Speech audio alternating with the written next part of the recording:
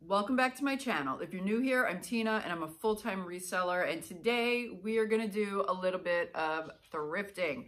So if you watched my video from this past weekend, my friend and I took a drive to a yellow zone of Pennsylvania, which means it's partially reopened, and they had yard sales that were open, thrift stores that were open, and we hit both. So my Saturday video was the yard sale portion, and now I'm going to show you the thrift store portion of the haul and a little bit of thrifting. So before I show you the haul, we'll do a little bit of thrifting at a new to me thrift store. It was, I think this one was in, I might be wrong here, but I think it was in Mifflinsburg, PA, but maybe not, because we went to like 4 in this chain and we were kind of all over the place. So I might be lying. Not intentionally, but it was somewhere. It was somewhere. And yeah, I don't know. I kind of lost track. Like I said, we went to so many different places and towns and stuff like that. So anyway, I only got footage at the one store, which is what you're going to see next. And then I will show you the haul from all of the stores that we visited that day. So let's get into it. This pottery piece is pretty nice, but it was priced high.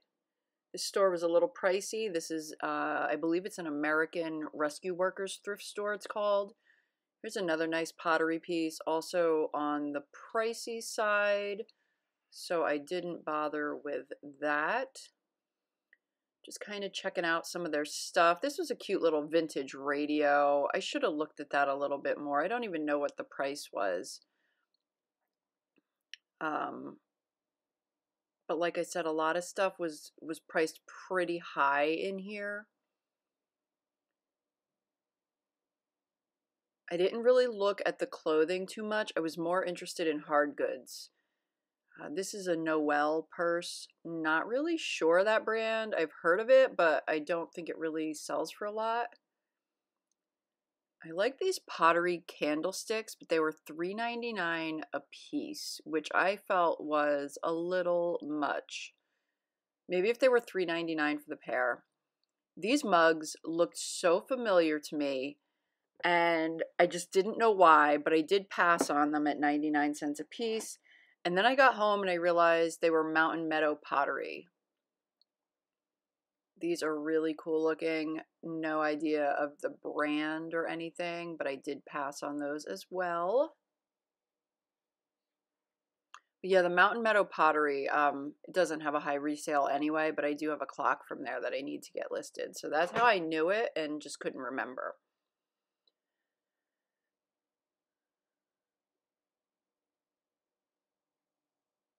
That was nice, but it had a big crack in it.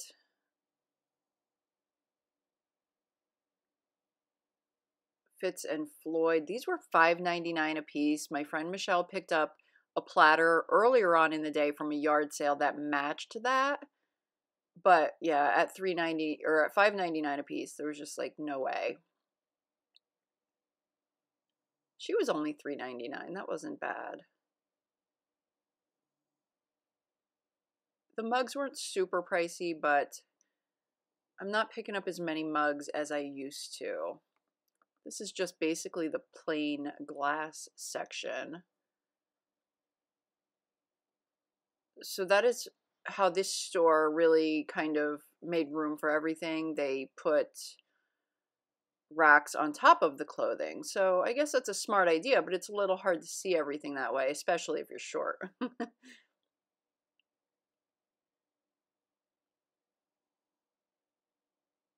See that big mark on my arm?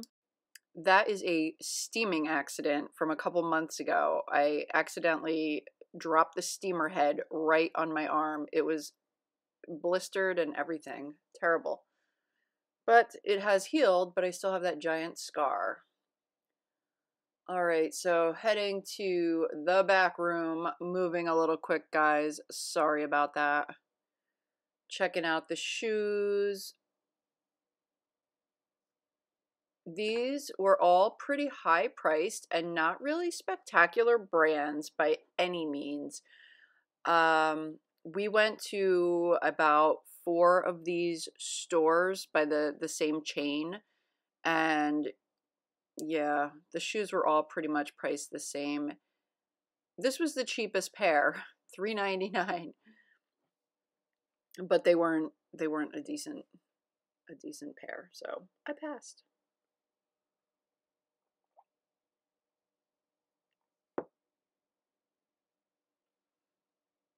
You guys know I always have to check out the shoes. I always get decent shoes at the local thrifts near me, so I really, really miss that.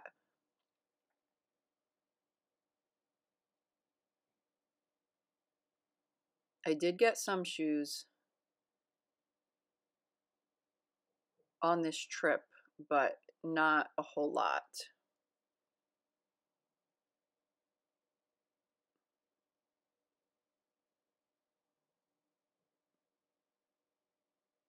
Some perfume.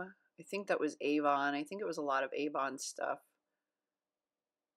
There is a little bottle in there that I already have several of, so I didn't bother picking that up.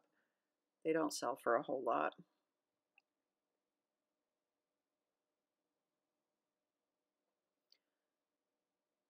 These were funky looking. They were unbranded. All right, now to the back of the store. This is kind of a neat little juice canister. I guess it says juice, but it's probably a liquor thing. But those little nubs on it are missing cups. Cups should hang from there. So I passed on that. That grinder is actually a good grinder. If it's new in the box, you can get about 50 for it. This one, since it was out of the box, and I think it was priced at around $18.99, that was just too much. So I passed on that as well. Checking out a little bit of the dinnerware. Nothing super exciting.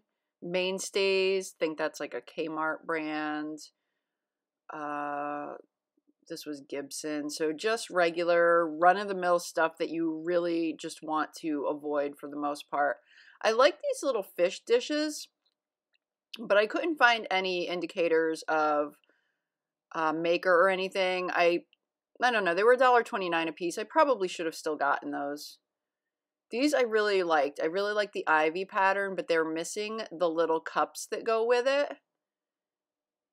They were only 59 cents a piece though, which isn't bad compared to a lot of their other prices.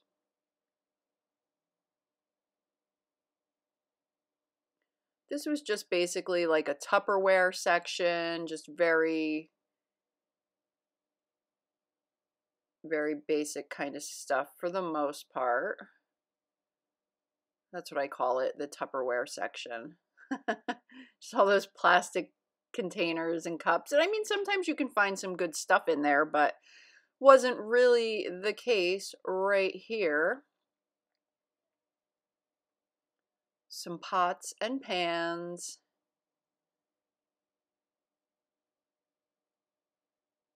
That was a nice little fish dish as well, but it was unmarked. Here we have some figurines. Nothing really stood out to me. Nothing really spoke to me that I really, really wanted to get a second glance at. More mugs. They really utilized every space they could here. Not really, but they had a lot of shelves. All right, so every single one of these stores had a lot of this Loot Crate stuff.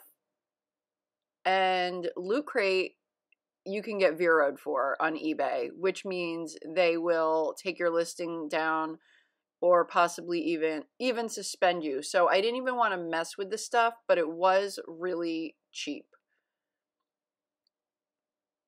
I mean, I guess there are definitely other places you could sell it, but eBay is not one of them. Although I will have to say, I have sold some Loot Crate shirts before and I've been okay with it, but I know there are some Loot Crate pieces people do have issues with, so I don't even bother anymore. Just some DVDs and books back here in this little room. This was definitely an odd building. It was a very old looking building. Out of the 4 stores I was in, only one of them was like newer and like a regular retail looking kind of store. Most of them were just very old, unique buildings. See, that scarf was $5.99, but it was 75% off, and that was a Loot Crate item.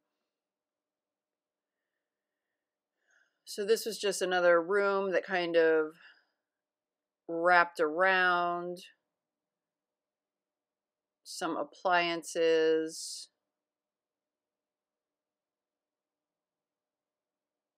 Again, nothing really stood out to me here.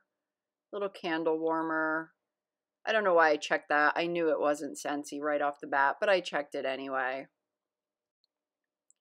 So this room had just some houseware, linen type things, some curtains, needlepoint kit, but it wasn't anything great. Here we have a little crafting area. Also didn't really find anything interesting here.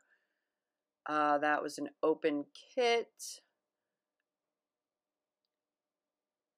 Those candlewick kind of kits I don't really do too well with. I do actually have about 2 I have to list, but I usually pass on those unless they're like 25 cents.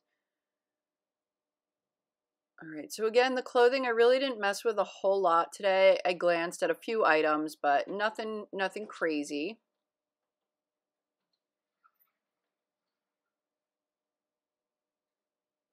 Alrighty guys, so it's not huge, but it's a little something. These were not my favorite stores. It really, really made me appreciate the thrift stores in my area, which are not open yet, but hopefully will be very soon. But yeah, you know, sometimes you see things on Instagram and you compare your thrift stores to other people's and this and that, which I don't really do too often because I really think that we do have pretty decent thrift stores in my area in Northeast PA. I really do. I really think we have a nice variety. But every now and then you see the ones that are like super crazy, like, or bins. I think it's the bins, like the Denver, Colorado bins seem amazing from everyone's hauls and stuff like that. Now the bins near me, not so much. Anyway, these stores, like I said, definitely not my favorite. Priced a little higher than what I'm used to. And yeah, I'm just grateful for mine. So let me stop all this rambling and get into the haul. All right, so this one little store I didn't film at and I loved it. It was actually my favorite. It was a little Mennonite run thrift shop and their prices were great. They were great. It was just like, it was amazing. So anyway, I got this Starbucks, kind of like a travel tumbler type deal. I don't know, whatever you want to call it. It is missing the straw, but it's gold and glittery and it was $1. I picked up this German like mug, Stein mug type thing, and I didn't realize, I was just looking at this and I thought it was really nice. And a lot of these, like, I'll pass by, but this one I thought was nice. I didn't even see this. I don't know what that is. Now I'm thinking maybe this is like a company mug or something. I don't know, but it was $1.99, so I grabbed it. And then I grabbed this IKEA bowl, 69 cents. I got this for me. I used to have a bunch of these and most of them are broken now. So I picked this one up for me or for, you know, whoever wants to use them. All right. So I did get a couple pair, I think 2. I think that was it. 2 pairs of shoes. This pair was $2. It's a pair of Talbot's black flats.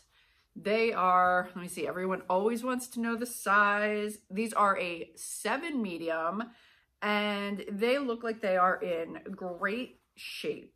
I don't know if they were ever used, maybe once.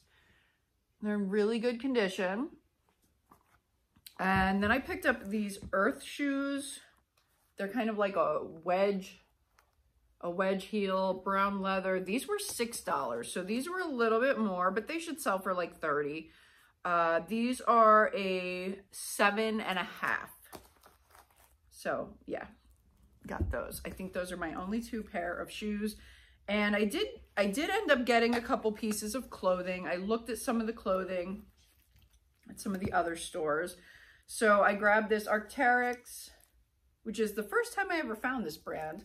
This is just like a full zip sweatshirt or whatever. It's a size small. And what did I pay for this? It was $3.99, but the pink tags were half off. So I paid $2 for it.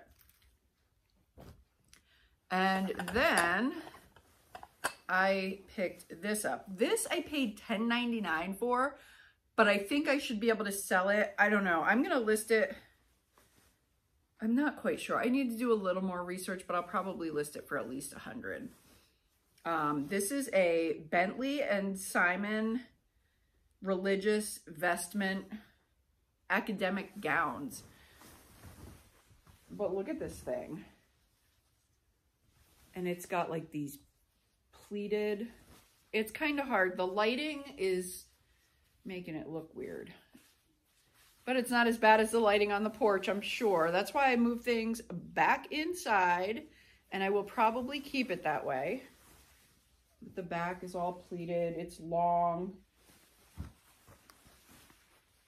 So it does have a little bit of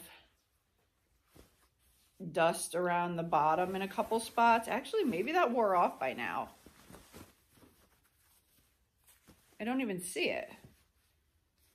Maybe it must have just been like from being in the store or whatever. So I feel like this is a really nice piece. It might sit for a little while. I don't think that's something that's gonna fly off the rack anytime soon, but it's a little different. Okay, so then I picked up these Trip NYC pants. These were $4.39. $4.39? That's a weird price. Is that what that says? I think it does. I think it says $4.39. Huh. Well, that's weird. But anyway, Trip NYC. I usually have luck with this brand. I've never had the faux leather pants. I usually find the ones with all like the chains and straps and buckles and zippers and all that stuff. And they sell. Every time I buy them, they sell. So I picked these up. These are faux leather. They're size 32. I don't know if they're men's or women's. I'm gonna have to look into that.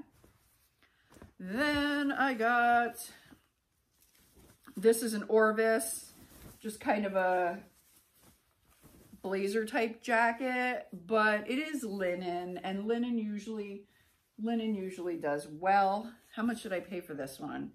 $3. This came from the Good Shop, or my favorite one that we visited that day, I guess I should say.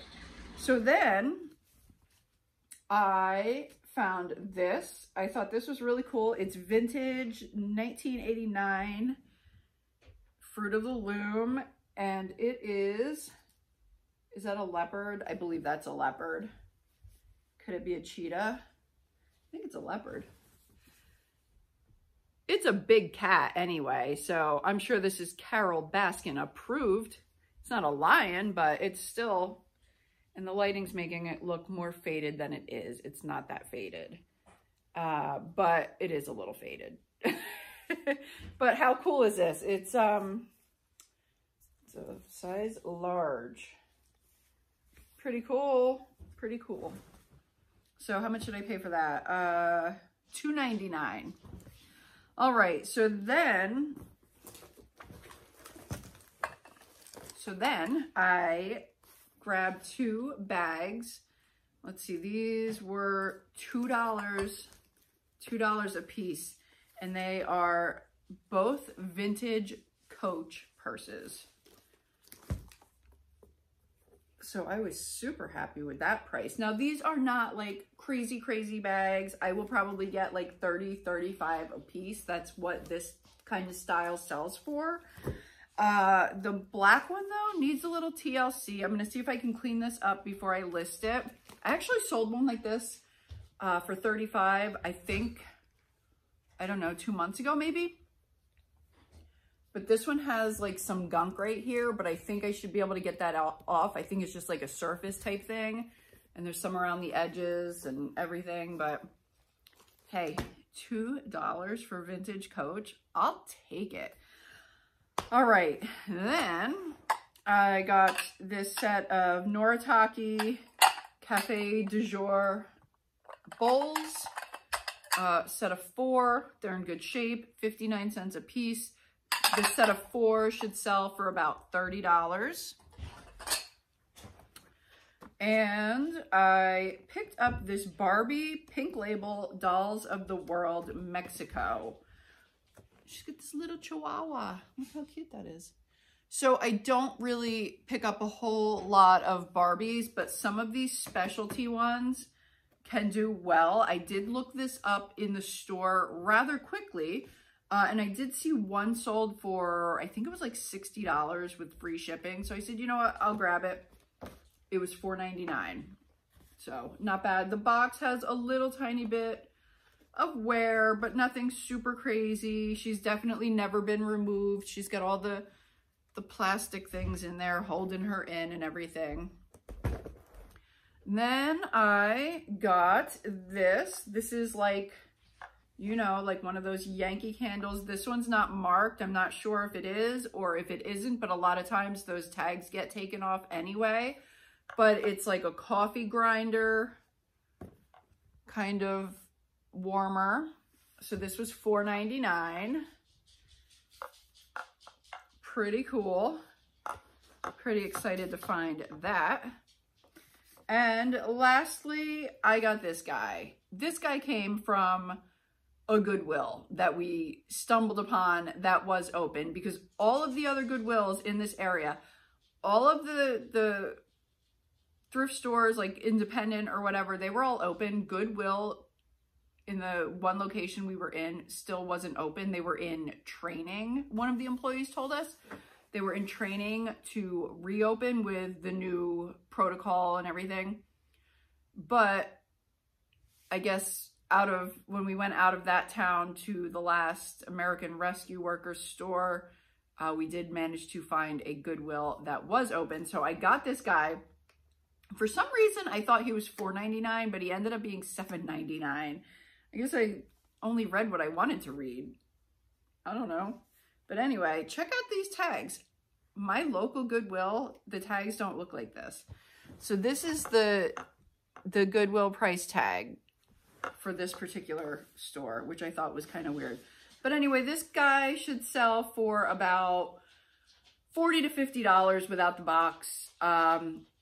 Probably right now closer to maybe $35, $40, but come Halloween, he'll go for $50. So that's what he's getting listed at.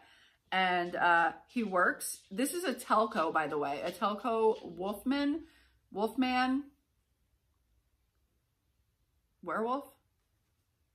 Anyway, I put batteries in him and he works. Telco, Universal Studios, Monsters, 1992. Let's turn this bad boy on. Look at him. He's got that movement going right there. And then you push the button over to the sound. Check those eyes. Ooh, that's spooky.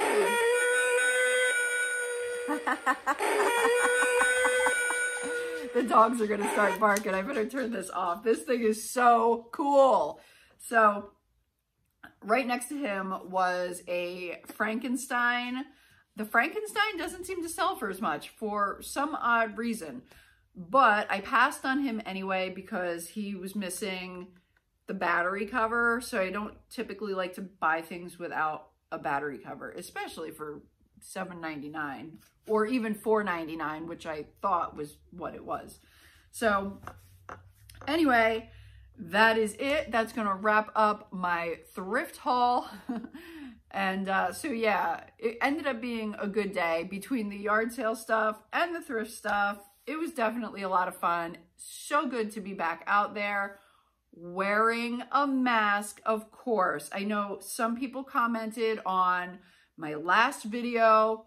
I did do a post and pinned it in the comments because a lot of people were like, well, you're not wearing gloves. Okay, yes, I was not wearing gloves. I do not plan on wearing gloves. The CDC, which is, you know, the Center for Disease Control, does not recommend wearing gloves unless you are caring for someone sick or cleaning. So otherwise, I mean, if you're wearing the same pair of gloves all day, you are in contact with just as many germs.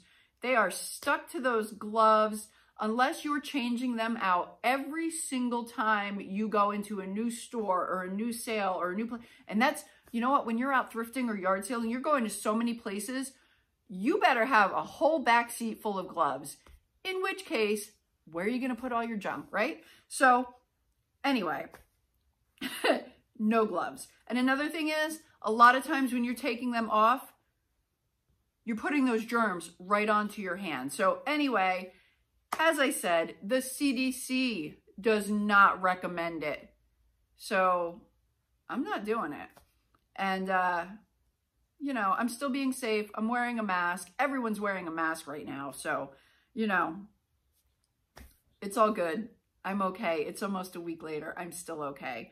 So anyway, guys, thank you so much for watching this video. I hope you enjoyed the little thrift with me. I hope you enjoyed the haul. It is so good to be back out there. And I am going to be trying to find somewhere else to go this coming weekend. I think my current county should be opening very soon. I'm hoping. I know the flea market, my local flea market, is opening the beginning of June. And I also have some stuff next week that I have to pick up on Tuesday that I bought online from an online estate sale. So I'm excited to pick that stuff up. I will definitely do a haul for that because I don't even know what's in most of it. I just saw a couple things on the top, bought the lot, and it's going to be a mystery unboxing or unbagging or whatever. I don't know how they're going to wrap this stuff up. So anyway, I'm going to wrap this up. And yeah, you guys know what to do. Give me a thumbs up if you like this video, comment, subscribe to my channel if you haven't done so already. Hit that little bell button so you get notifications every time I upload. And until next time, bye.